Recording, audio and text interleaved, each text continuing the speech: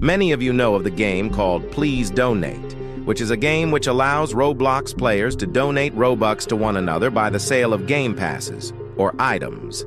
The game is meant to be fueled by kindness and giving, but what if I told you there could be a different side to it?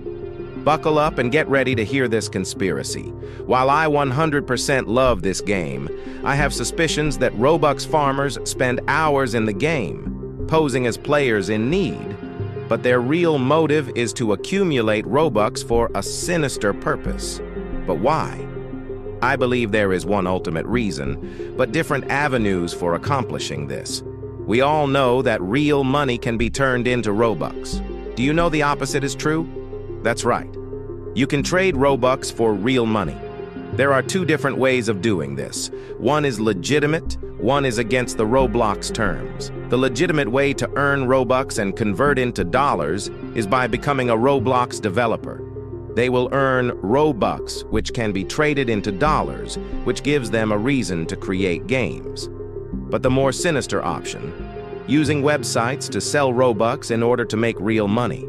They allow users to create a seller account and earn money from Robux sales. They too donate via Please Donate. But do we know where their Robux comes from? The conspiracy is that they could be farming on many different alternate accounts to earn Robux, beg, and bot, and then selling it through a main account. Think about this next time you donate to a bacon boy. After watching this, what do you believe? Share this with a friend.